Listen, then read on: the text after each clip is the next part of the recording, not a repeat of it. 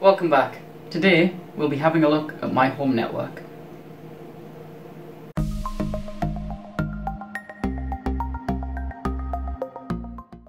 So my network is in this cupboard in the hall.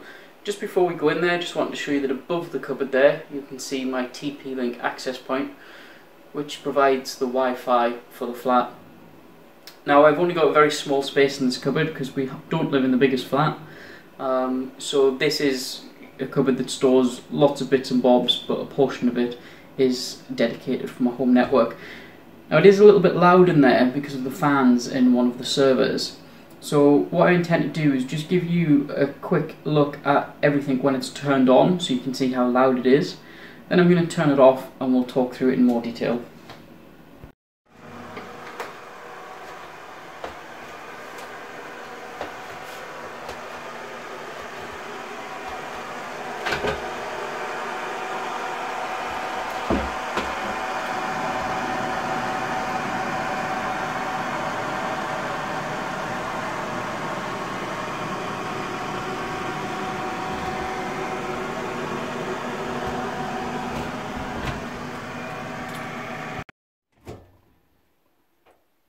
Okay, just before we get started, just a quick apology for the less than ideal audio and the shaky camera work. I'm holding the camera by hand here because there's no room for a tripod, as I'm currently on top of a shelf in a cupboard. As you've seen from the shot earlier, there's not much room in here. So we're just going to start at the very top. That small black box there, that is a 4G router. It's a TP-Link 4G router. That is for failover. So if my main ADSL line coming into the house is to fail, that's set up in the router that it'll fail over to this so I can still get some internet access in the house. I kind of felt like that was semi-essential for me as I sometimes work from home. Below that we've got my NAS, my network attached storage.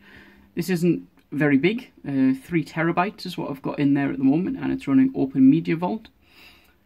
It serves me fine just now, but as I'm making more videos we may well have to upgrade to something larger, and that'll make for an interesting video when it comes. Now moving into the cabinet itself, the first thing on top is a patch panel. So how I've got this set up is this first bank of 8 ports. These are all serving devices in the cabinet. The next bank of 8, that drops around the house, so this one's coming from the living room, that terminates behind the TV, another small network switch. And then over here I've got Wi-Fi, so the Wi-Fi access point on this one, and this one here is the ADSL line coming from the modem. Below that I've got an HP ProCurve managed gigabyte switch, nothing too special about that one. Below that I have a WatchGuard. This is a E750. This is running pfSense as my router. I intend to do some videos on pfSense because it's a really interesting piece of software and it's very capable. It has 8 network cards in it. These first 3 here, these go to the 4G router, and these allow load balancing from the router. This one here is the LAN output to the switch, and this one is the line coming in from my modem. Okay, looking in the bottom of the cabinet, over here, this is my ADSL modem. So this is taking the line coming in off my phone line from my internet service provider, and that's feeding up into the router.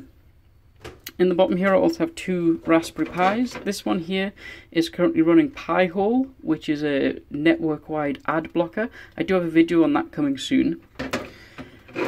And this one here is running Hasayo Home Assistant. I've already done a video on that and I'll link it above. Over in the back corner here, this is the hub for the IKEA smart lights. Really interesting product from IKEA, and I intend to do a bit of a review on that once I get my head around how it works, and we'll be making this work with Home Assistant. And then lastly, at the back here, we have the Hive hub, so for our smart thermostat. and that's about it. Nothing too special in there.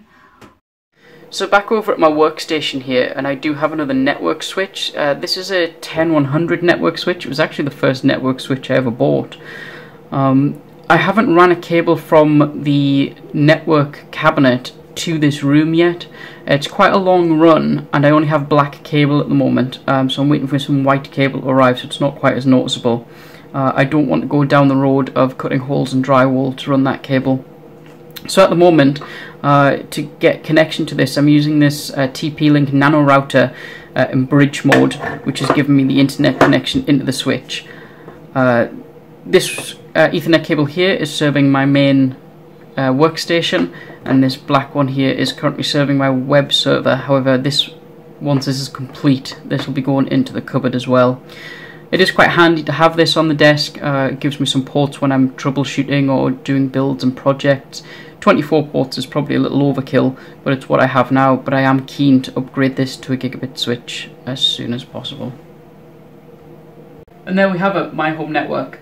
Thank you for watching. Please consider subscribing, liking and commenting. If you are interested in any of the equipment that you've seen today, I have put some links to what I could find in the description below.